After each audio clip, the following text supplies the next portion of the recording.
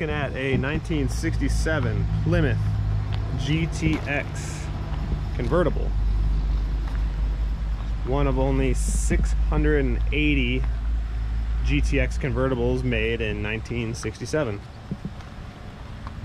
This car has the 440 Super Commando engine paired with the automatic and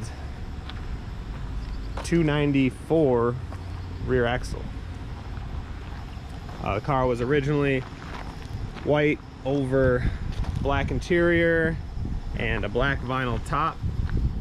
It's since been repainted somewhere along the lines.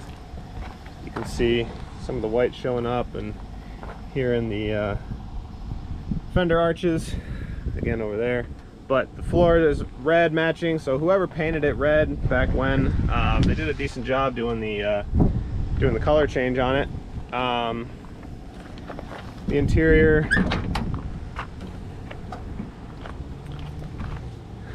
lacking a carpet, and you know, the seats need some love, but you know, relatively complete as far as pieces go. It has an AM radio, and then somebody added later an FM tuner there.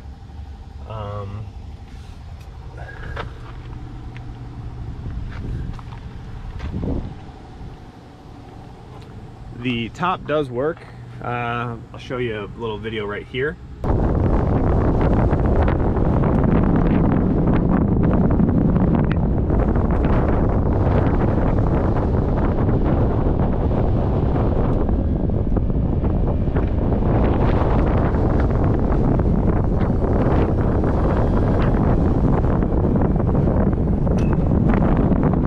To be more tuned in, and obviously needs a top, so the bones work, and you can see that the pump there, right here, you know, all that stuff's there. And yeah, so pop open the trunk real quick, kind of show you what it looks like in here. Got my universal trunk key here. Get that in there a little better.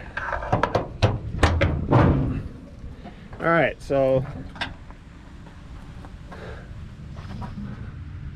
good looking trunk pan.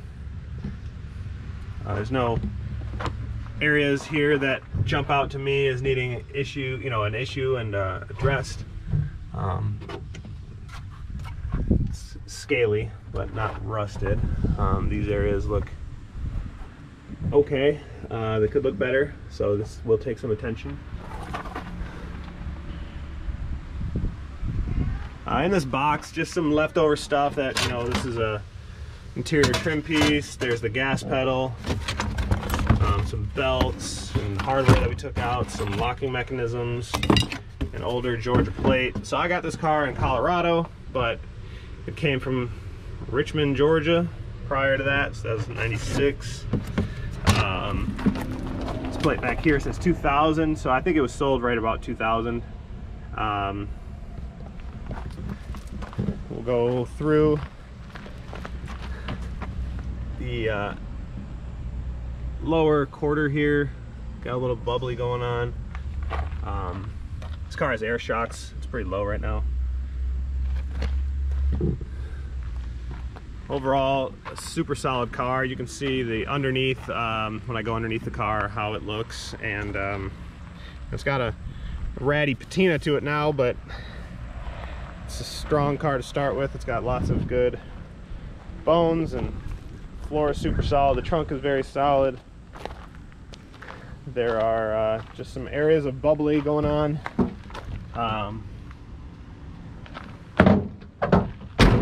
And that's about it. This lower quarter here, again, is bubbling up a little bit, but the backside is super solid, so it's just a exterior piece.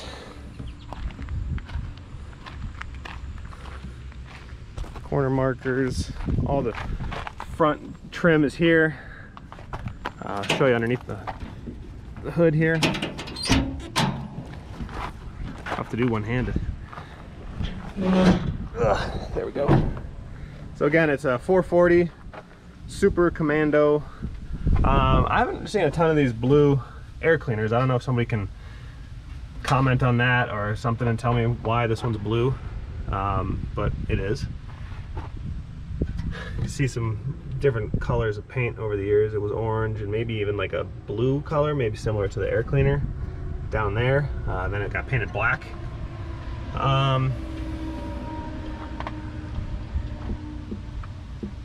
Washer bottle. Some stuff going on here. Chrysler radiator. Go through here, show you some of the, I don't know if you can see that exhaust manifold part number. All these will be photographed, so if you want to click on the link in the description to see more photographs if I'm going by things too fast. It should all be there, and spend plenty of time looking at it. Get this thing off here. Okay, so it's got a Holly on it, a 4749-3 Holly. I did my research on that. It looks to be like an aftermarket carb. It's got a 2806178 intake manifold on it. Looks to be, they can't really read the date code.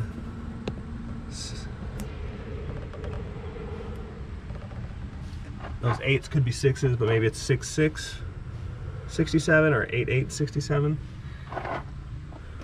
Take you kind of around here. Oh, here's the fender tag. Important piece. And then, so this 02479, 02479, so that checks out on the hidden VIN here on the core support.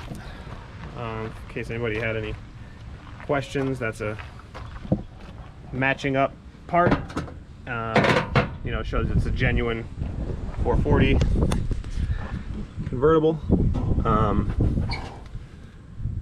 Probably not as important on these cars, given that the 440 was original equipment, or standard equipment, I should say.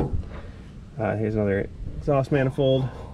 But yeah, overall, a complete car that obviously needs to be restored, but you're dealing with a lot of good parts, a lot of original parts, and a lot of stuff there. Everything needs to be refurbished and restored. However, you're not hunting for stuff that's you know, too obscure. So now to the underside. Walk around on the underside of this 67 GTX Convertible. Just show you the status of the car and everything underneath here. Overall, very solid car. It's got some areas that need to get some work done too, but overall it's all here. It's all you know, parts that could be refurbished instead of replaced, and some areas that are concerning would be maybe this torque box here has got some issues, but you know, overall it's really a good car to start with. The tires obviously need to be replaced. I wouldn't recommend driving it as it is. I did, but you know, just to show you, it runs, drives, shifts, stops, but beyond that I wouldn't drive it very far. All these wheels have this 7855 number on them, with the exception of the driver's rear. That's a 4 here, then it's an 855. So those all match. These are original Magnum 500 wheels. Underneath here we have the engine casting number.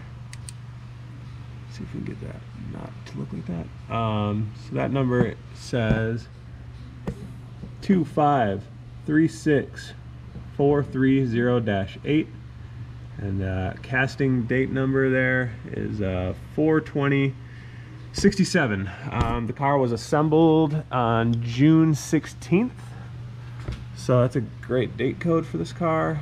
Here's some more stamping numbers. I believe the PT part tells you the plant, and then 440, this is a 440.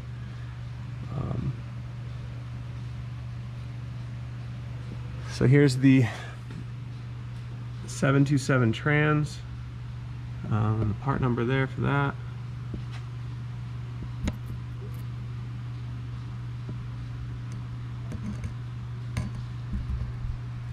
It's hard to read there, those last four numbers are 8282.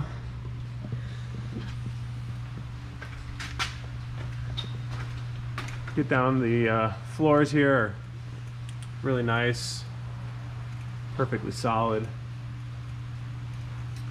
The rockers starting here look good right on through. You got some issue back here a little bit, needs to be addressed here. Sort of the same thing on this side, nice and clean. But the back before the rear tires got some areas that need to be addressed and cleaned up.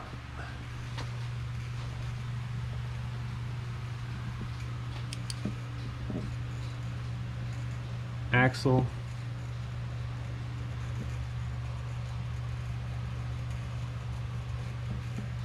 Everything looks good under here.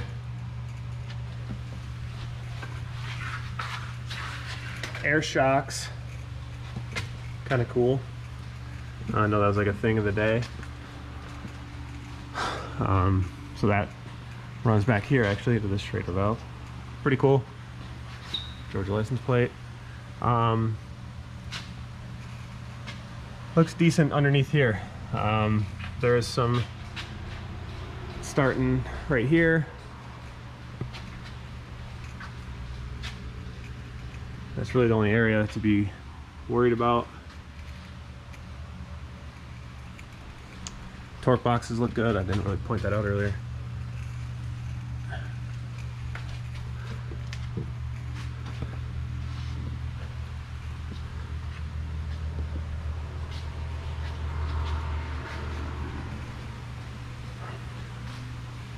Quarters are like on the other side, got some stuff going on here, but the backside still looking good.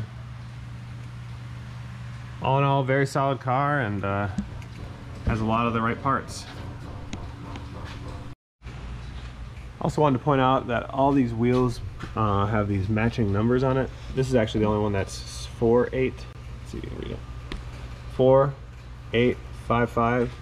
The rest of them say, this is a tough one to read, 7855.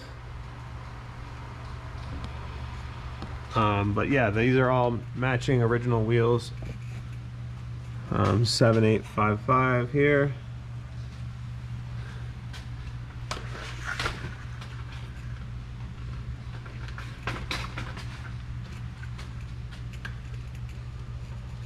$7855.